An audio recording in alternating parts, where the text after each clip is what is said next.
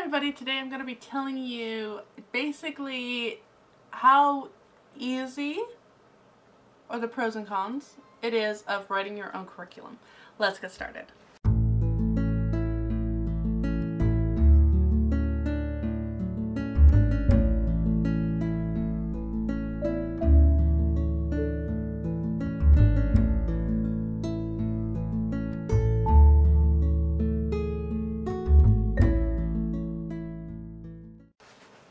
So this past year I did write our American history, and I'm going to tell you a little bit about some of the difficulties we faced. I'm also going to tell you about the good things about it and some things for you to keep an eye out. I've been homeschooling for 6 years, I believe. We're going to say 6 years because it's close to that. And this past year was the first year I ended up doing my own thing with history, and I did American history. And basically I went online and I looked at Bookshark, Sunlight, Beautiful Feet, and book lists for American history, read-alouds, independent reads, and whatever. And what we did was I had a selection of read-alouds that we were going to do. I had baskets for each child for their read-aloud, so it was kind of a Sunlight approach to it. And then I grabbed whatever extracurricular things that we could do that would just make it more fun. In the beginning of the year, things started out a little bit slow.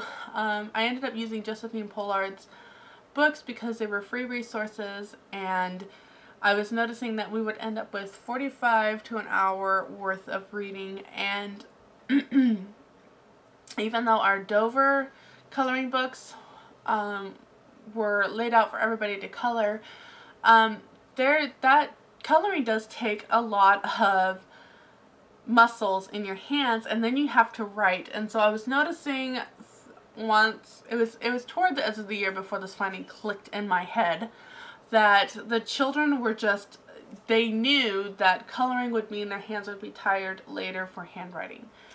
So that was poor planning on my part, and at the same time, certain things like the pickup sticks that I would have, or some of the other activities I would have, if it did require conversation, I would get frustrated because I don't read aloud well when there's conversation going on.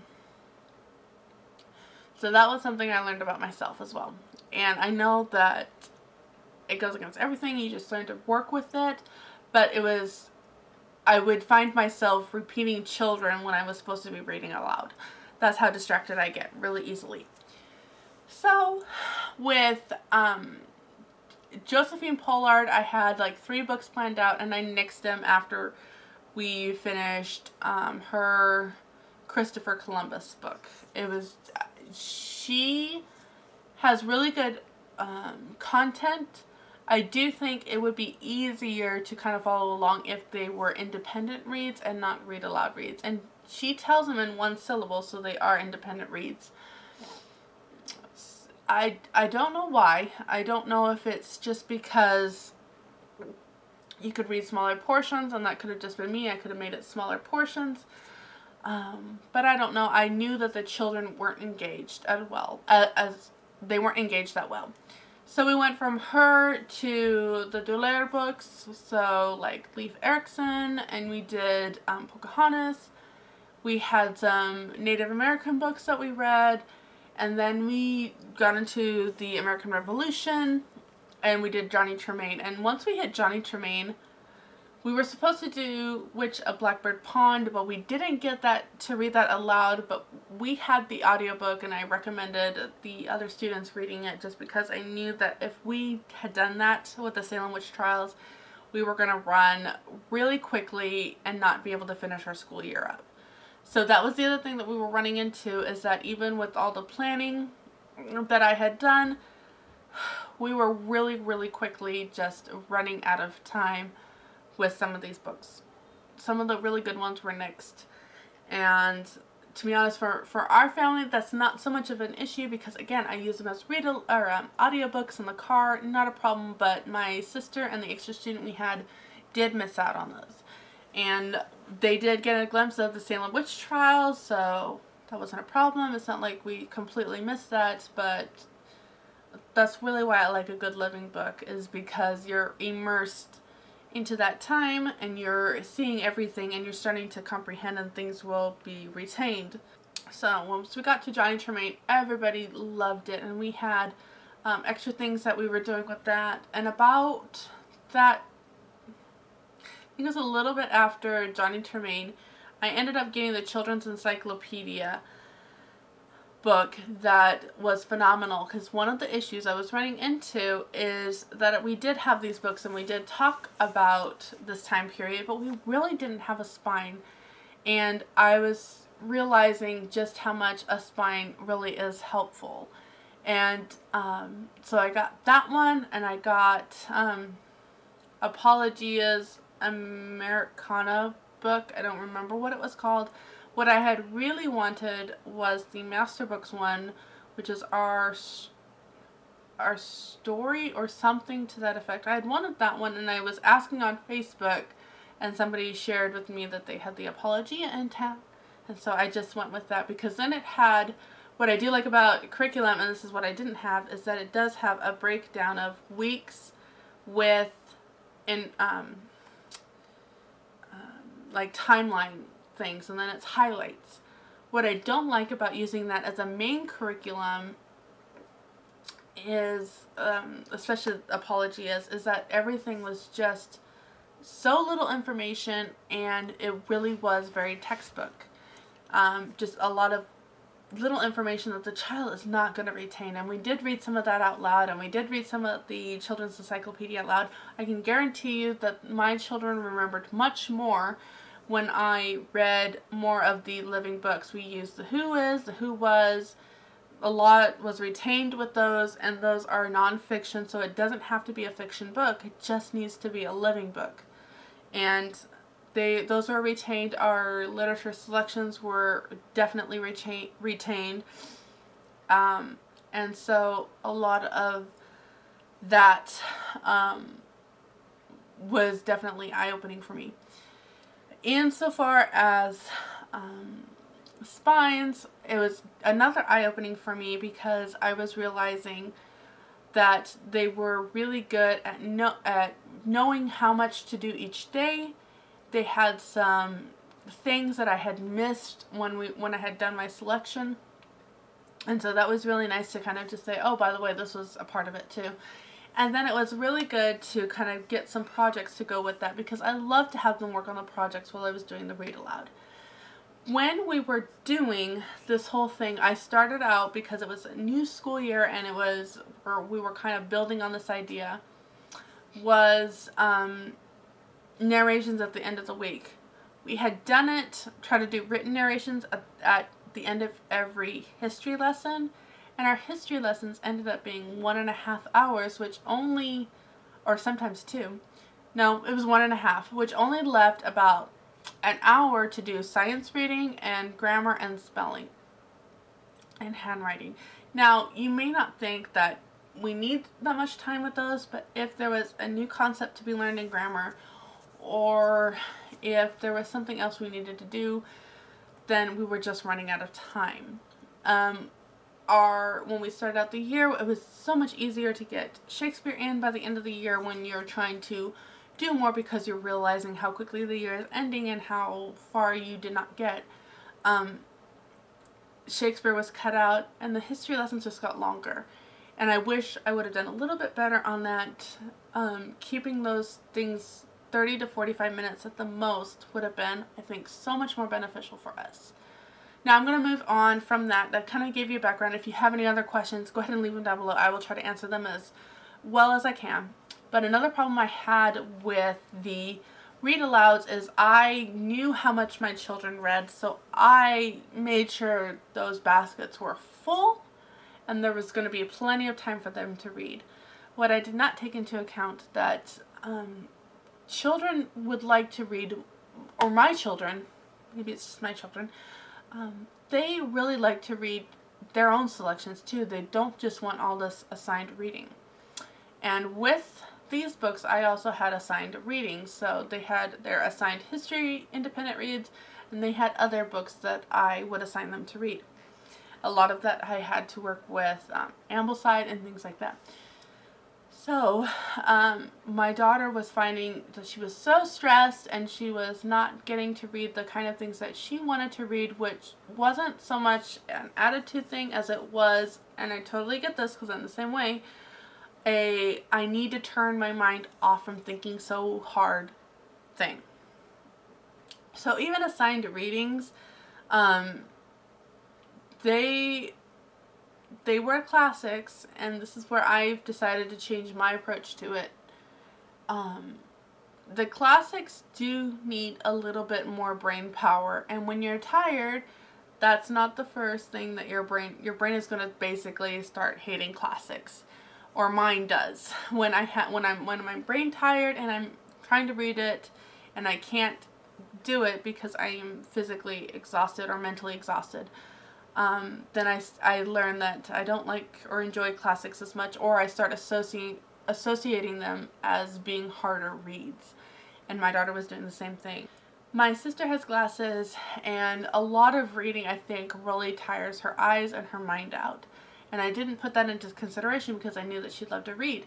Again, she likes to read the books that she's been checking out and reading, and enjoyment. When you assign something, that enjoyment is dropped a little bit because it's maybe not something they would have normally chosen, even if you choose books that you know that they're going to enjoy.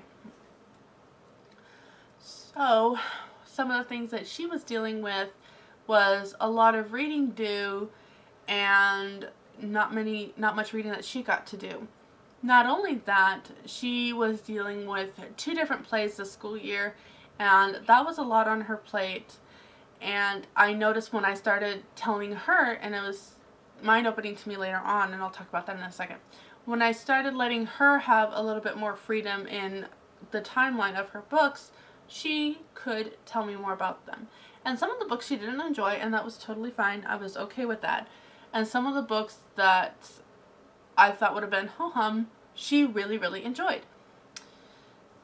I was noticing, coming back to something coming back to a problem I was seeing, is that I was giving my sister more and more leeway, but I was still really strict with my daughter. I do have that tendency to be harsher on my own children than I am on others, because I try to overcompensate with some friends that are harder on anybody but their own children. And so I tend to do the complete opposite and be harder on my children because I think it's going to balance out, but it doesn't. And so when I caught myself doing that, and I was noticing my daughter just really frustrated and starting to feel like she was being picked on, I had to stealthily kind of start tapering back in what she needed to do. So that was another thing that we were running into, were these independent reads. And so far as my son, he did take off with his reading this year, but again, assigned reading versus independent reads, or whatever you want to call it, things that he wanted to do on his own. He would read a bunch of things that he would choose, but the assigned reading was becoming less and less and less, and I didn't push him so hard because he was a late reader. And again, that was something my daughter saw, and I was like, okay, you're totally not being fair about this, Shalise. And so that's when I started cutting her back. But also with him, I noticed when I didn't push as hard, he would voluntarily write me these long narrations that were really well written. I took pictures of it, and I would message them to my friends of mine that are teachers and be like, so what grade level would you put this in? And they're like 2 grades above what he is.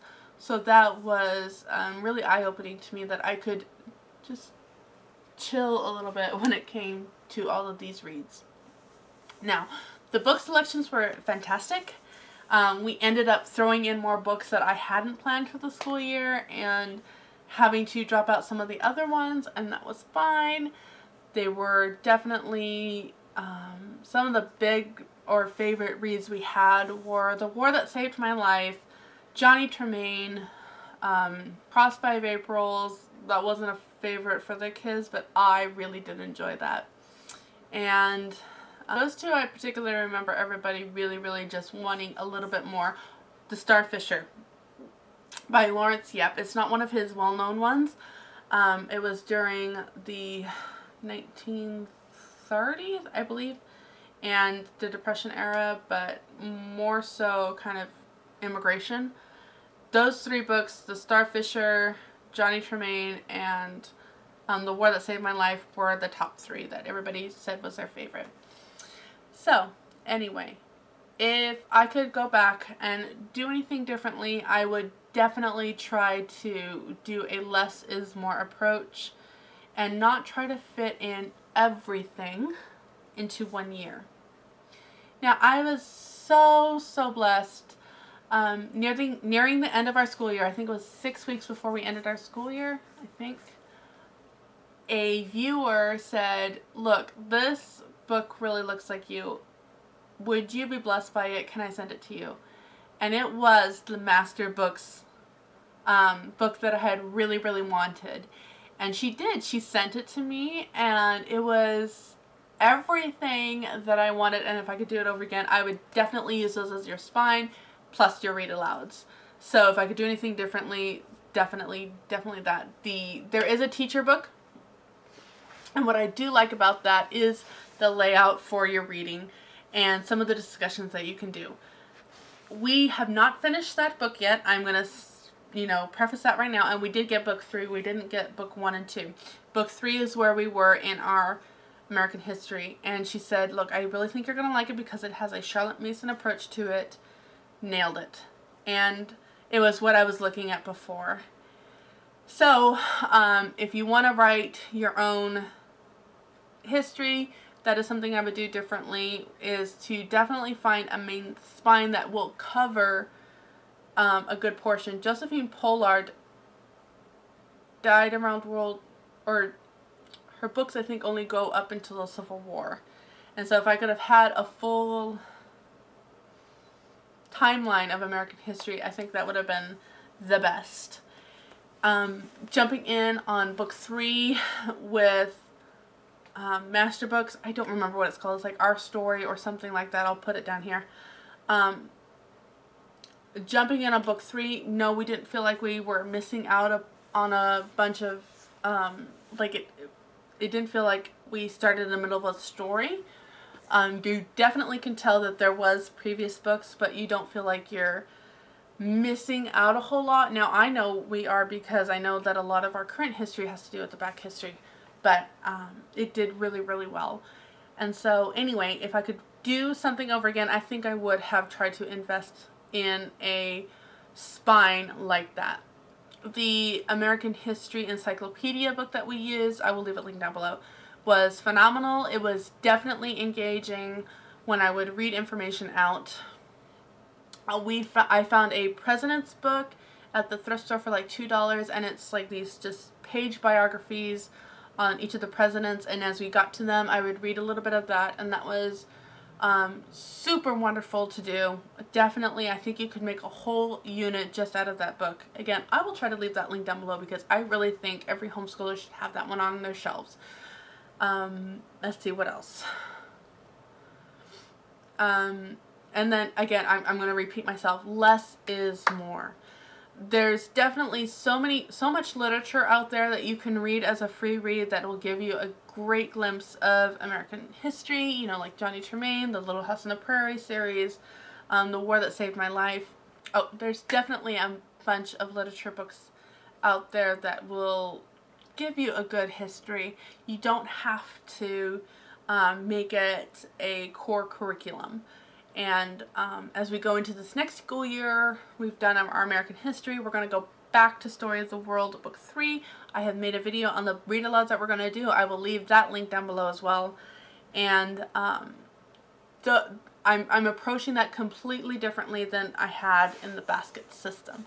And if you've noticed, there's only like 3 or 4 books that are specific to the student, but reality is, with all the books that I have posted, when you finish a book, you put it back on the shelf and you grab the next one. Everybody doesn't have to read all of them, but they are going to share what they did read about to everybody in the room, so that just for fun. Just kind of like a book club type of thing, except you're not going to have read the book as well. But you'll get an idea of kind of what's going on, and then if you actually want to read it yourself, you'll have an idea of it and you can read it yourself. Anyway, that's kind of what it looked like with Planning for American History. We did get a really good view of how it all works. Trust me, because when things come up, the kids say things and I'm like, oh, you retained that. Fantastic. I didn't know. So that is always the hardest thing when you're doing something like this, is to feel confident in what you're doing. And definitely I had my moments of, you know, self-doubt, and there was a lot of times when I'm like, oh, I need a test to know how much you have retained.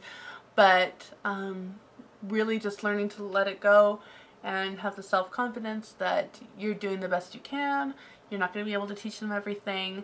You're just going to teach them how to learn, so that if there is anything else that they want to learn, they can. So that was definitely the lesson for me this year, was just do your best and leave the rest up to the Lord. Alright, so that was this year. I hope it was helpful for some of you out there. I know many of you are already starting school, so this might be a little bit late. I apologize. Normally we start the day after Labor Day, but yep, anyway, we'll see. And if you are new to my channel, thank you for stopping by. I'm going to be posting this next week all of our curriculum choices insofar as I can. I need to actually get all my orders in, but yeah. So thank you so much for watching. I will see you next time. Bye.